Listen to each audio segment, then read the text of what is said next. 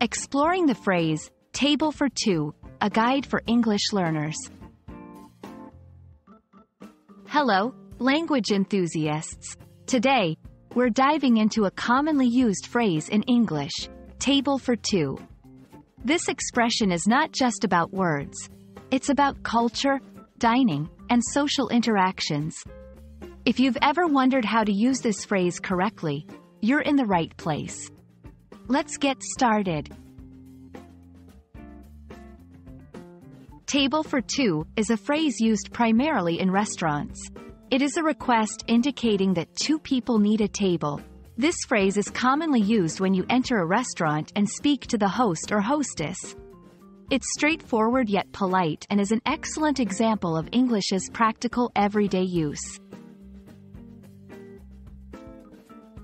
Imagine you and a friend decide to eat at a restaurant. Upon entering, you approach the host and say, "Table for two, please." This lets the staff know how many people are in your party and that you're ready to be seated.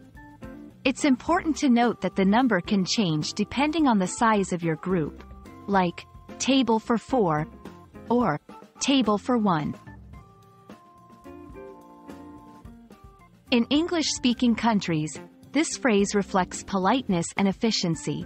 It's a mix of a request and an informative statement. Remember, the tone of voice and body language when saying this can also convey politeness and friendliness. You might hear variations like, "A table for two, please," or "Can we get a table for two?" The responses from the staff can vary too. They might say, "Right this way, just a moment, please," or "Do you have a reservation?" Understanding these variations helps in a smooth dining experience. Let's practice with a few scenarios. 1. Casual dining. You enter a cafe and say, "Table for two, please."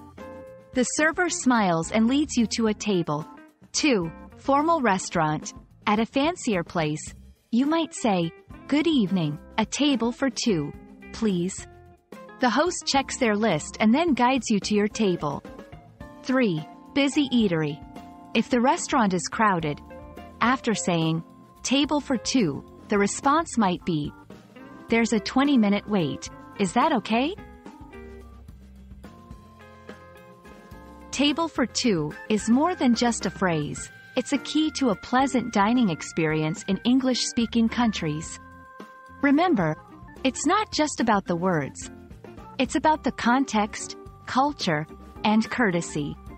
Happy dining and learning! See you in our next video, where we'll explore more fascinating aspects of the English language.